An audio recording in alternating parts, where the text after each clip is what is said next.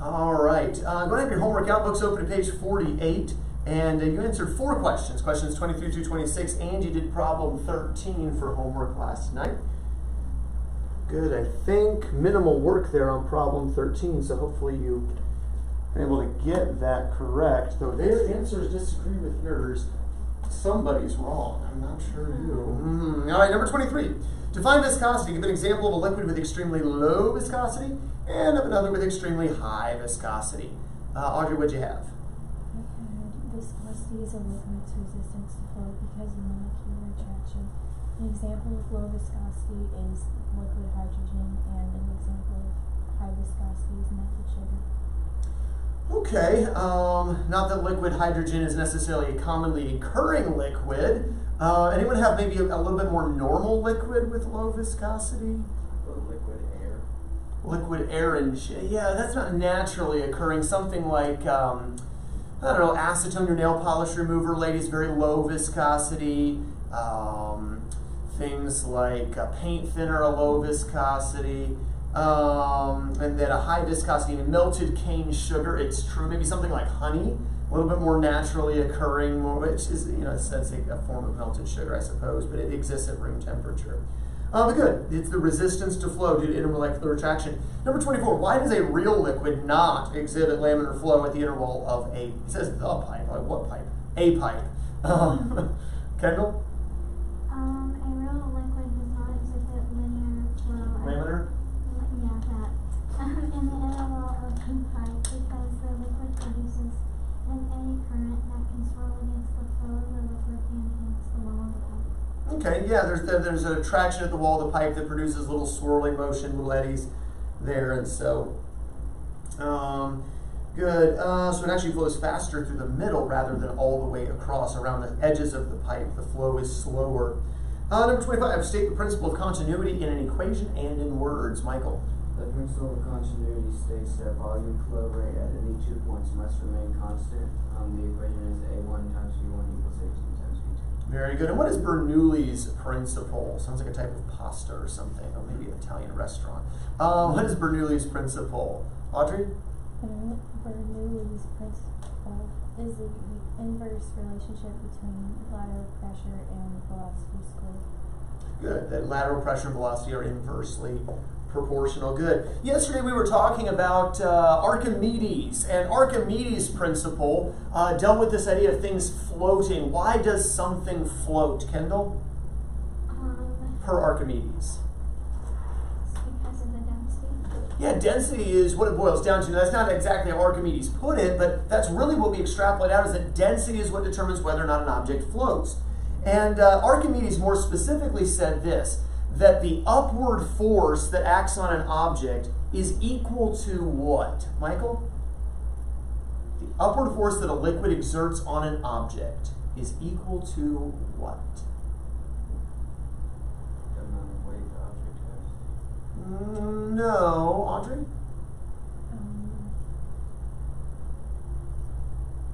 Kendall? Weight of displaced liquid. Weight of displaced liquid. So the question of the massive ship, how it floats. Well, it is massive and it weighs literally tons. But you know what else weighs tons? The water it displaces. And it displaces more weight in water than it itself weighs. So remember yesterday we said the key is to displace more water than you weigh, right? With Chloe, we need to put a vest or something on her so she will displace more water than she weighs. As long as we can get her to displace more water weight than she weighs, I think she's like 40 pounds. Like this tall, like this big around. We do feed her, I promise. In fact, some cases we tell her, no, you need to finish that. I'm full. No, eat, child, eat. Anyway, anyway, if it's candy, she'll eat it. She's happy to eat that. It's vegetables, savory meats. I'm like, what's wrong with you, man? Eat meat. Anyway, just offended all the vegetarians out there on YouTube. All right. Vegan teacher, what? Anyway,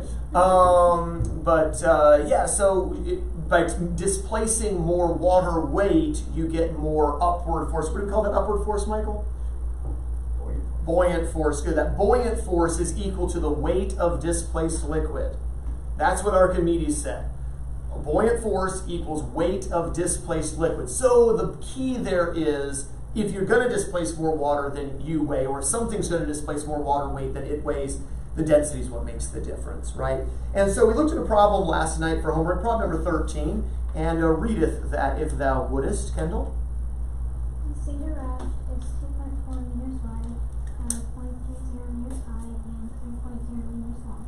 What is the maximum load in newtons the raft can support? Assume the density of cedar to be 598 kilograms per cubic meter, and ignore the volume of the liquid.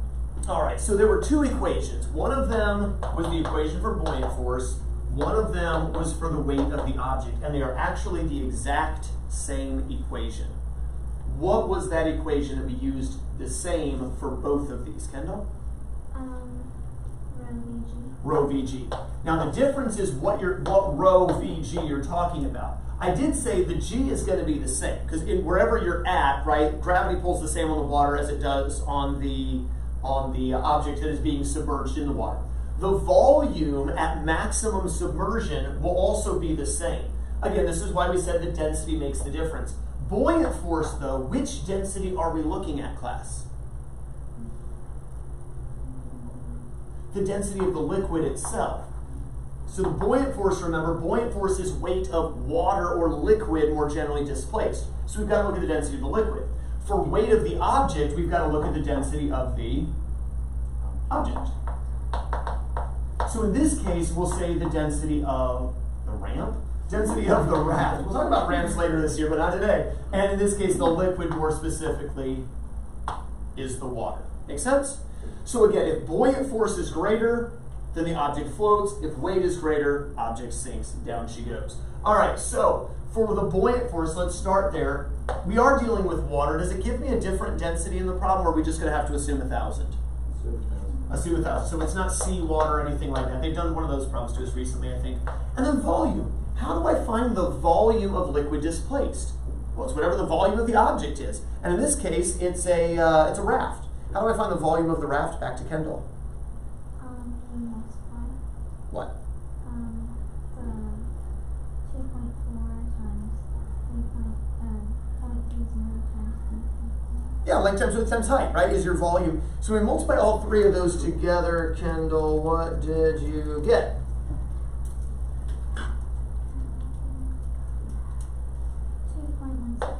2.16 cubic meters of volume. And we didn't need to round that. That came in evenly. Of course, for gravity, we'll assume, Kendall. 9.80. All right, and of course, this is the kilograms per cubic meter. So we just have to multiply all those numbers together. And what do we get for the buoyant force that's acting on the raft? Kendall? 2.1168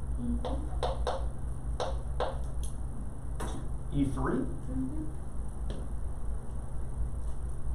I got E4.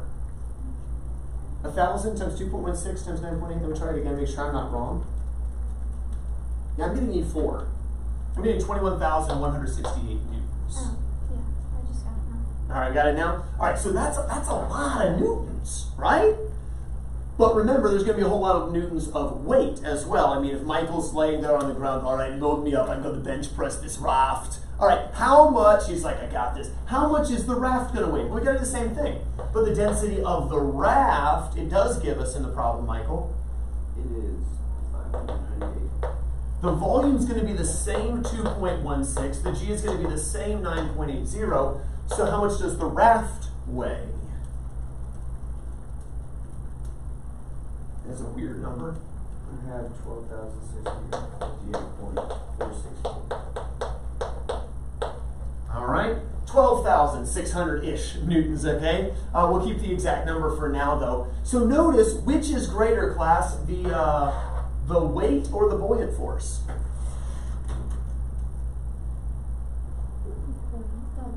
Buoyant force, considerably greater. So if we made a water raft, which again is silly, right? But a raft out of the same size raft out of water, it would weigh 21,000 newtons. So that's the amount of water displaced. That's the weight of water displaced. That's the buoyant force.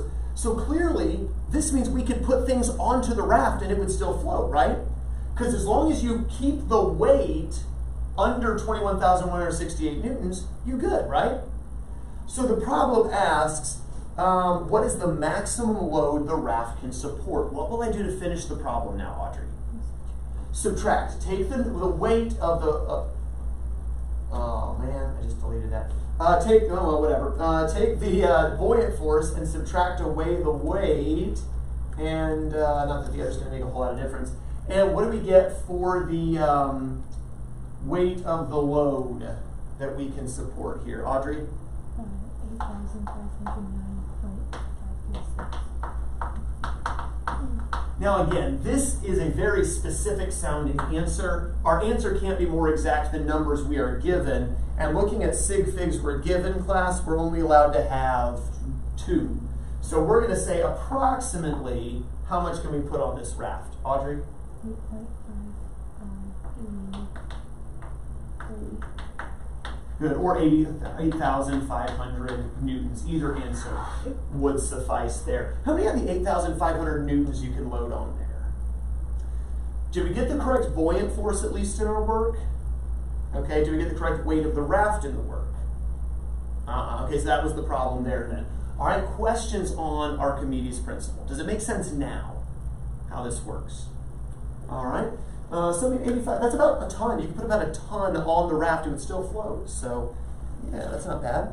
Nice big raft. Questions? All right. Well, let's change gears. We've been working with hydrostatics, where the liquid isn't necessarily moving. It's just exerting these forces, right? Downward force, F equals A rho GH. Lateral force, F equals a half A rho GH. Upward force, buoyant force, rho VG, right? Also, there's pressure that is determined by depth. All of these things we've talked about with liquids. Now let's talk about liquids that are moving. Next section of notes, hydrodynamics. Hydrodynamics. The study of liquids in motion. Hydrodynamics, the study of liquids in motion.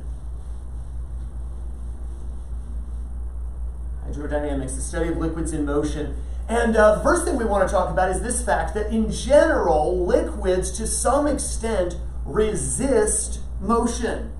Liquids have this reluctance to flow freely. Now, we don't necessarily think about it, right? We take water and I'm not actually going to pour it out because I want to drink it. Okay, I pour it out. Pours just fine, right? No big deal, right? But there is still a little bit of resistance to flow. You can even see it still along the top, right? Some of the water clings to the sides of the container, right? The water also kind of clings to itself to a degree. And so because of intermolecular attraction, liquids have a resistance to flow. The liquids that have the greatest resistance to flow have a particularly strong attraction to each other. For instance, we mentioned honey as we went over the homework, or molasses. Have anyone heard the phrase slow as molasses? You're slow as molasses. Yeah, any of you ever actually made gingerbread cookies using molasses? You've actually tried to pour the molasses out, trying to scrape it out. It's just really sticky, right? That stickiness, that cohesion between the molecules of the molasses or the honey or whatever is what causes it to be reluctant to flow. We call this viscosity. Viscosity. I believe you had as a vocab word, or will have as a vocab word, viscous, thick, sticky, cohesive, used of a fluid. I still remember that was the definition of viscous when I was in high school English class. The reason I remember it was because I always said it wrong. Instead of thick, sticky, cohesive, I said thicky, sticky, cohesive, oozed of a fluid. Anyway, I don't know why. I was weird, okay? I still am. But it helped me remember. I still remember the Abeka definition of viscous. Viscosity, it's reluctance to flow. Viscosity is reluctance to flow. It's measured in a unit called poise. You don't actually have to know that term, but it's a large unit. So you'll notice that the book, when they put the table together, used a smaller unit, centipoise, hundredths of a poise. We're not going to get into the math behind viscosity because it's so challenging to account for viscosity in liquids. Really, truly, with what we want to talk about, with what you read about in your homework reading, this viscosity just messes with the math. And mathematicians and scientists are lazy. And let's be honest, most liquids that we would use in scientific research, like water for instance, they're nothing like honey and molasses, right? The viscosity is minimal, it's low. And so if we choose to say, let's just ignore viscosity, it doesn't really alter the math too much, and mathematicians are lazy. So for our purposes, we're going to assume we don't have to deal with viscosity. We'll admit up front it is a thing, that viscosity exists, that it would mess with the math, but as we work with the math here in this unit, we're going to kind of just gloss over the viscosity.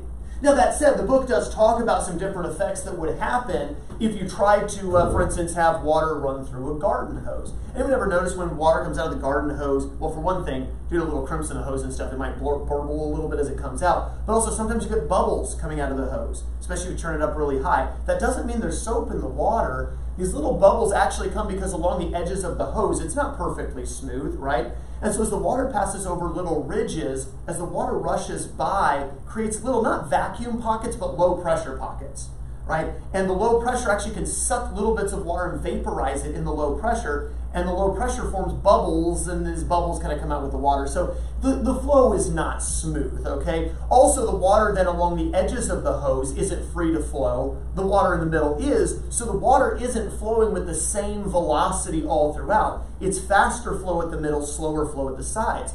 Also, as Kendall mentioned when I asked the homework question, also because of a little bit of an adhesion to the sides of the garden hose or even a pipe, right? You're going to get a little bit of a swirling effect as the water kind of sticks just a little bit to the sides of the hose or the sides of the pipe and produces little swirling eddies that slow the water down even more. So there's this slow down effect right along the edges of a pipe.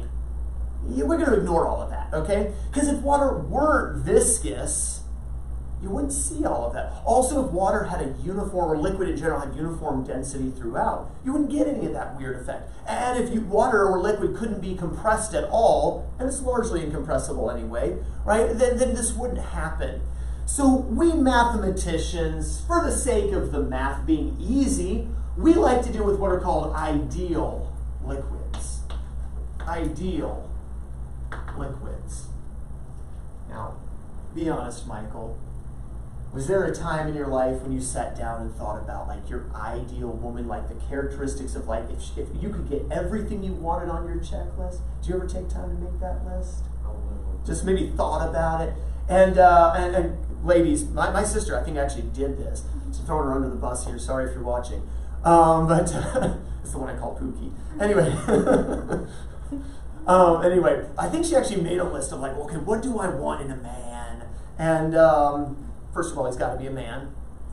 I think that was about, just kidding. Anyway, did y'all ever make that list? Okay, these are the things that I want. You know, hardworking, industrious, loves the Lord, will love me and care for my family, good with kids, all those things. You make that list, or maybe again in your mind, drop dead gorgeous and short list. Just kidding. There's obviously more to it than that. Obviously, well, the problem with the ideal woman or the ideal man, other than me, there really isn't any man out. Okay, just kidding. There really aren't men and women out there that are ideal. Like, everybody has their flaws, and you even know for yourself, right? You have your own flaws too, right? So Michael's like, nah, I'm perfect. Okay, perfect in every way. But we all have flaws, right? And so there are certain things where maybe you prioritize the checklist as you get closer to that marriage age, and we're like, well, anyway, we'll leave off on this. Well, he has bad BO, and he looks ugly, but he's a nice guy. Yeah, I guess I could deal with that. I can wear a nose plug and sunglasses around the house. I could probably get by with this, right? Anyway, there is no such thing as an ideal liquid. It doesn't exist, any more than the ideal man or the ideal woman. What we really have are real liquids, and real liquids don't do what ideal liquids should do. They can't measure up. But the math is so much easier in this ideal world. 3 characteristics of an ideal liquid. First of all, an ideal liquid is, as was mentioned, non-viscous. We have to assume no viscosity or the math doesn't work perfectly. And we don't want to necessarily account for, viscosity. Again, in our defense, as scientists and mathematicians, though we are lazy, water's viscosity is so low, it is largely negligible in the math. The math will almost work out perfectly anyway. It's not worth the hassle, at least not at our level. Now, if we were doing research that would affect millions of lives and the safety of the nation, could it be at risk if we blew this experiment? Okay, maybe we would, but for our purposes, we'll assume we're working with ideal liquids that are non-viscous, that are, as was mentioned a moment ago, of uniform density. Absolutely no clumping of water liquid molecules in any location, which again is largely true anyway of water, which is our most abundant liquid, right? It's largely true anyway. It's almost perfectly uniform, so it's not too big of a stretch with water to consider it an ideal liquid, and incompressible. I mean, let's be honest. When was the last time you tried to squeeze a water balloon and you were able to squish it down smaller without it busting? It doesn't happen. It's mostly incompressible anyway. In fact, we're going to look at a problem later on this year that shows the compressibility of water, and it really is almost zero. Okay, so it's not really that big of a stretch to say that water is an ideal liquid, even if it's not perfect, right? It's kind of like where you come to, like, okay, is my wife perfect? She's really close. Okay, she's perfect for me. Right? That's all that really matters. Okay, so for our purposes, water's close enough. We'll just lump water in there, even though water isn't truly an ideal liquid. By the way, the book also mentions that pressure begins to drop as liquid passes through a pipe. This lateral pressure drops just because of the friction, if you will, that viscosity along the edges of the pipe. But we're going to ignore all of that. We're going to live in a utopia, an ideal world. And if our liquids were actually ideal liquids, then as they flowed through a pipe, they would demonstrate something called the principle of continuity. Principle of continuity. Continuity. It's in your book. Principle of continuity. Principle of continuity basically says this. As water flows through a pipe, if the pipe were to narrow, the pipe were to widen, it doesn't matter, because an incompressible, uniform density, non-viscous liquid will flow through the pipe at the same volume flow rate. That is, that a volume of water that passes through this section of pipe in a certain amount of time will be the same amount of volume that passes through this section of pipe in the same amount of time. Does that make sense? Well, you understand, to get an equal volume through in the same amount of time, if the pipe is wider, the water liquid does not have to flow as quickly, correct? But if it narrows down, the liquid must flow through much faster to get the same volume through. Does that make sense? So although the principle of continuity says volume flow rate must be constant, really what we're thinking of is the speed with which the volume of water passes through. As it narrows down, it must go faster. For instance, a pressure washer. Anyone ever used a pressure washer with the pressure washer turned off? You just use the hose and all? It still comes out pretty fast, doesn't it? Because that pressure hose narrows down considerably. And the sprayer narrows down considerably. You could still... anyone ever run a pressure washer across your foot by accident? Okay, turned on, that could be very painful. Potentially remove toenails. Always good to wear some kind of footwear that covers the toes when you're pressure washing. But even with the pressure washer off, like it hurts a little bit if you've got it cranked full pressure, just because you're narrowing down the flow of water so much that the same volume of water has to flow through. We would put it this way in equation form. The cross-sectional area times the velocity, this isn't volume but velocity, at one point of a pipe has to equal the cross-sectional area times the velocity at another point in the pipe. Or garden hose, for instance. Now again, garden hose is a poorer example because you really will start to get some of these real liquid effects, but again, we're assuming an ideal liquid, so we're not going to have to worry about any of that. Notice once again there's an area on both sides of the equal sign. You know what that means? We can substitute d squared. Diameter squared is once again going to roughly be analogous to area, because the 1/4 pi's would cancel. If you look in your textbook, they don't take the easy way out, but that's because they're not as lazy as I am. I'm a math teacher first and a physics teacher second, so I'm lazy. I will take all the shortcuts I can find, and this is one. We're going to substitute the diameter squared again for the area. So looking in your textbook at page 46, look at the example problem, and you see, by the way, a little sketch there of a piece of pipe that's really wide, goes narrower, and then widens back out a little bit, and again, just comparing the rate of water flow. As it narrows down, the water has to speed up. As it widens back a little bit, the water is able to slow down again. Read example 3.5 for us, if you would, Kendall. A water supply of the house has 3 sections with different diameters. 1 centimeter, 2 centimeters, and 4 centimeters. If the velocity of water is 20.0 meters per second in the 2 centimeter pipe, what is the velocity in the 1 centimeter pipe can be in the 4 centimeter? All right. And how many of you noticed, by the way, like under the toilet or maybe looked under the sink or something to see the supply lines? Really narrow. So that's probably that 1 centimeter pipe there. The incoming pipes are usually about 2 centimeters wide. That's that copper pipe that you might see. 4 centimeter pipe, I'm not quite sure what that is. That might be the wider supplies going to the going throughout the walls of the house to the fixtures. I'm not sure. That might be coming into the house is the 4 centimeter supply. I'm not sure.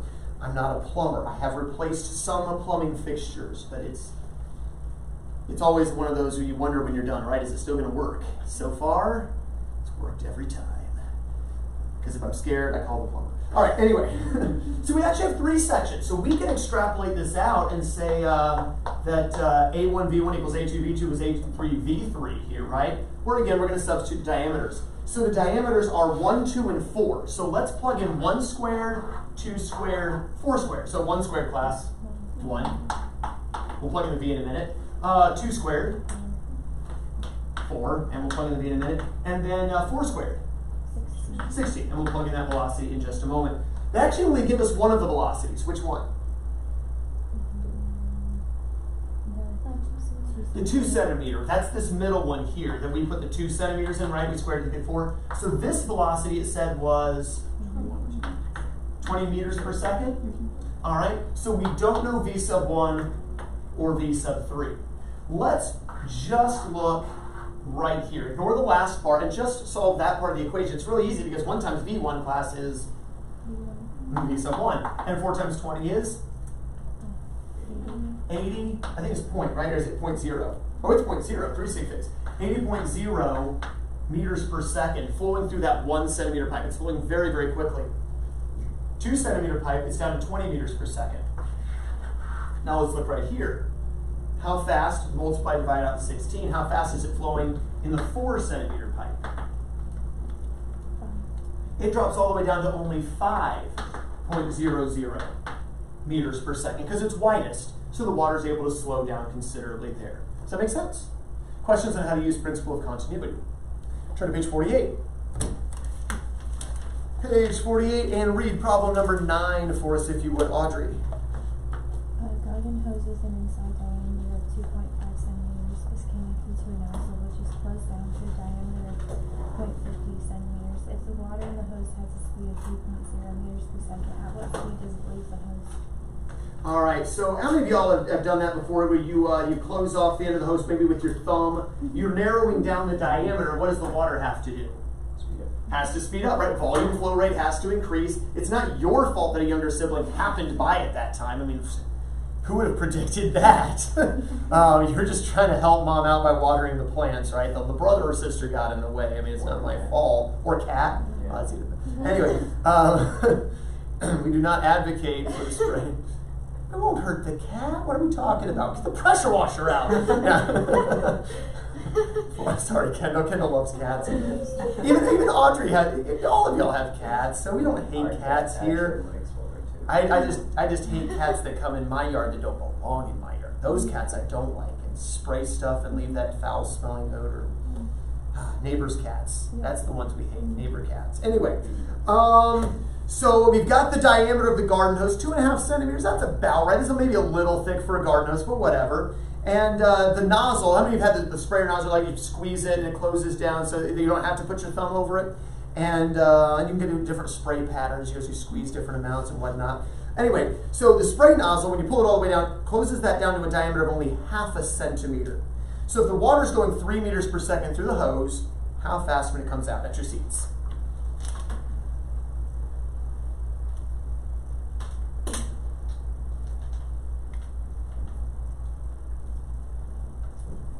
How fast, right as the cat goes by?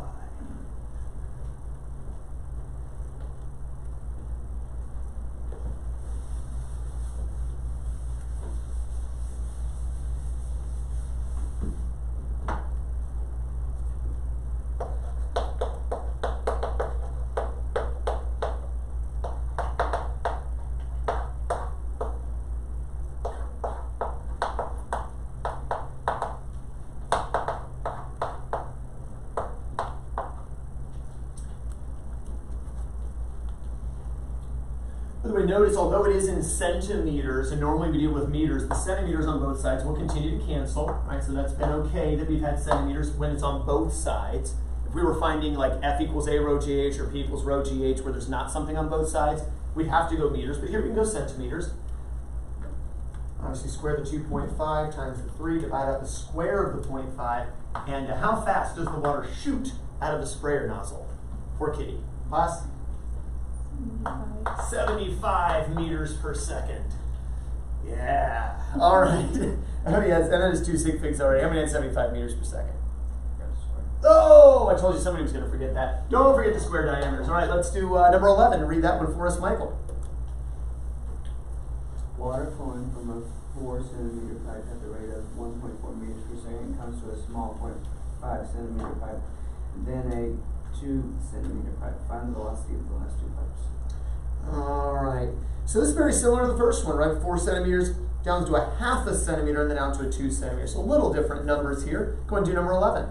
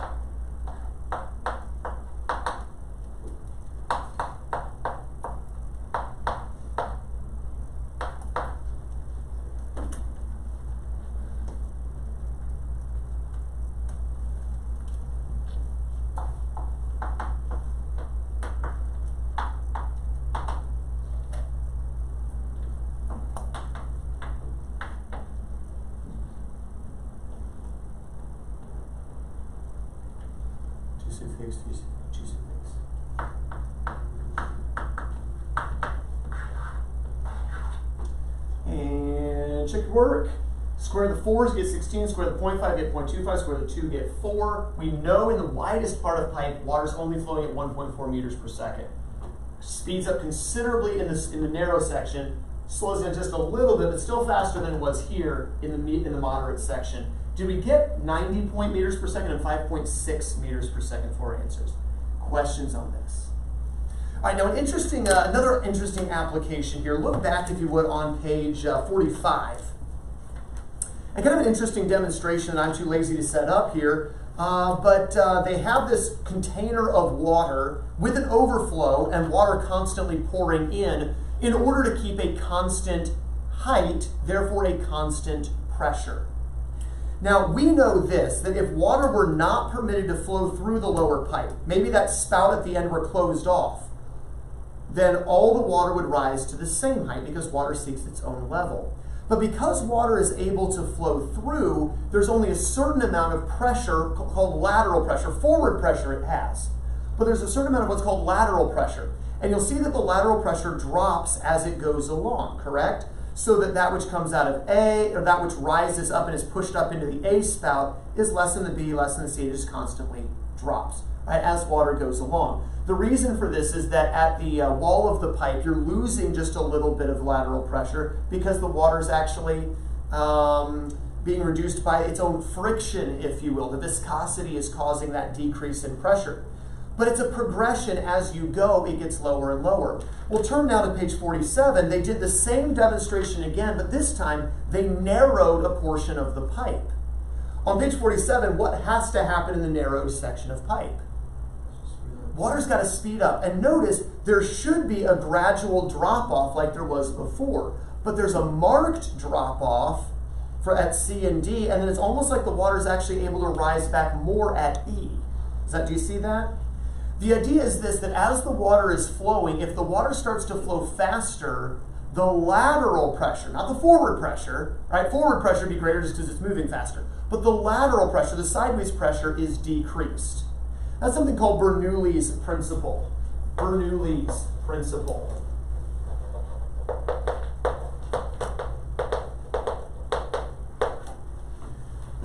Bernoulli's principle says this, that as velocity of a fluid increases, the